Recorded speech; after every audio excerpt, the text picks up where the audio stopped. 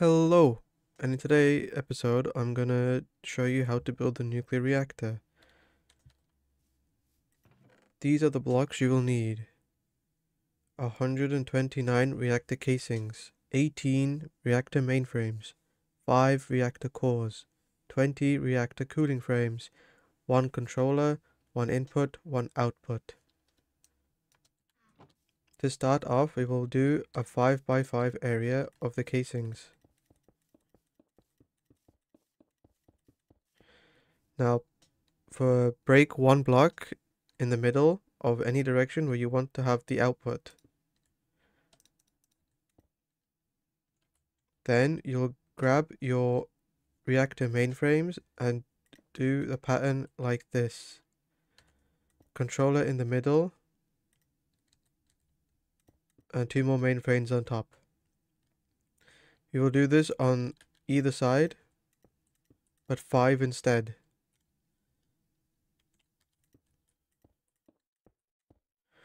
And for the back, you'll do the same as the front, but instead you will do an input. Then you want to grab your reactor cores and place 5 in the middle. Then you want to grab your cooling frames and put them diagonally from the cores.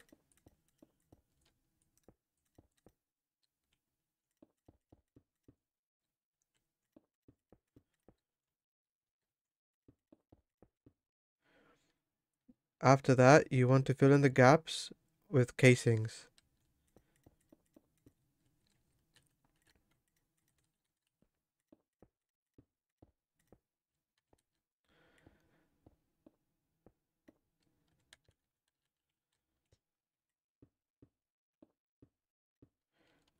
Once you've done that, all that's left to do is surround it with the remaining casings.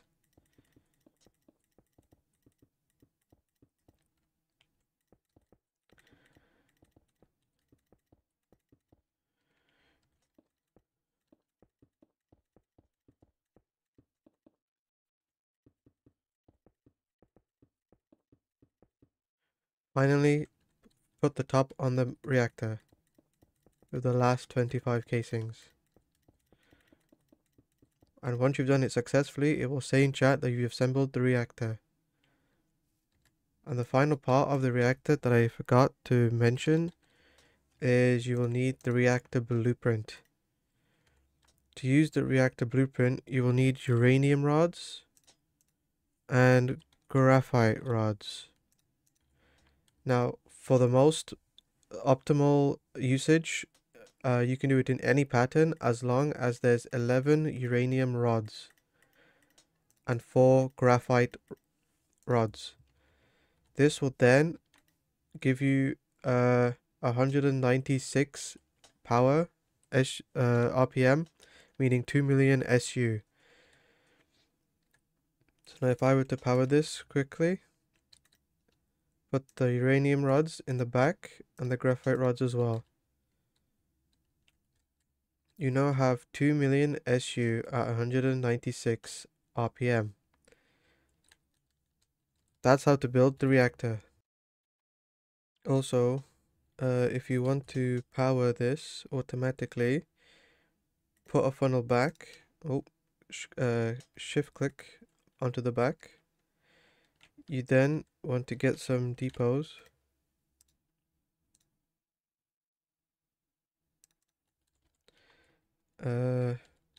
Let's say like this.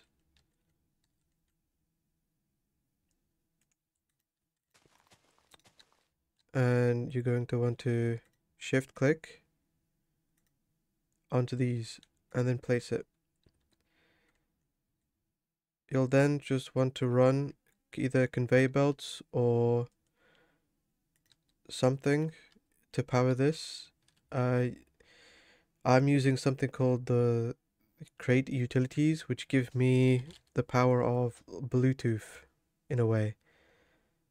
For example, I can filter these chests so that let's say I put this as the input of the frequency Anything that goes into this chest will then appear into the same chest. So you can have a factory somewhere in one place and just it'll automatically transfer to the other one and output it. If I were to get rid of this, you can see that it disappears and there's nothing inside.